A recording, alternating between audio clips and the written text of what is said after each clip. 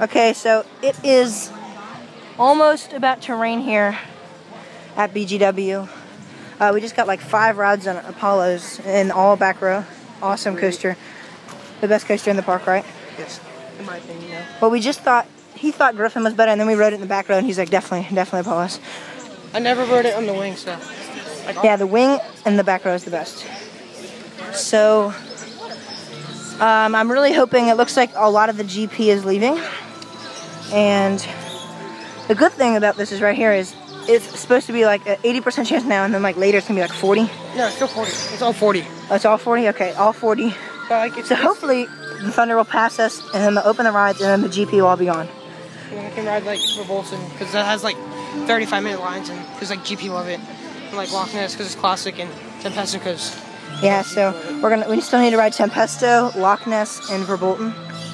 And you know, just a chillax day here at Busch Gardens. Here we have the new attraction. This is where they took out all of the bird stuff, where all the birds and animals used to be. And I guess they're building some facade back here. Last time I was here, there was nothing here but construction stuff, but let's look over here.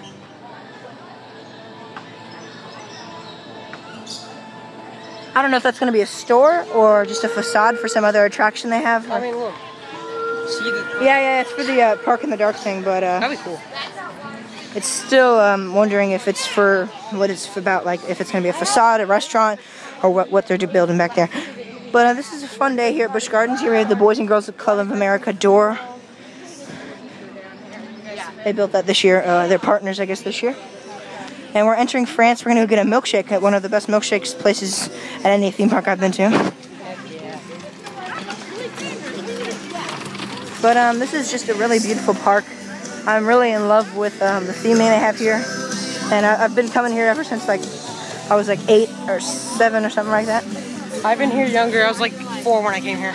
Well, when I first came here, I was really little, but since like I've been coming here regularly, I was like. So all the rides are closed though, so that's the only downside of this. There's no rides in the entire park open. It's really sucks. So we're gonna go to Land of the Dragon and get in the treehouse. That'll probably be closed, knowing Busch Gardens.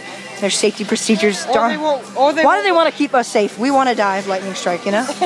And they won't let us in because we're too big. Yeah, they let us in. I went in last time, but me and James are like too tall. Like we're like the same height.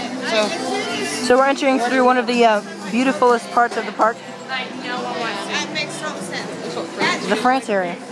So this is just a really great area here. So I'm about to head over to the milkshake area. But this is just a vlog to tell you that Busch Gardens really just tried to keep you safe.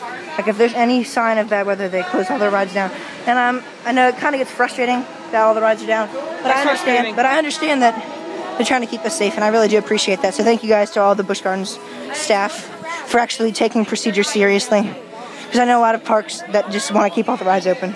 Yeah. So we're here at Josephine's ice cream store over here. The Creamerie de Chocolate. And they do have some of the best milkshakes here. And look at all the GP. They're all flooding back to their cars. And it's a beautiful sight.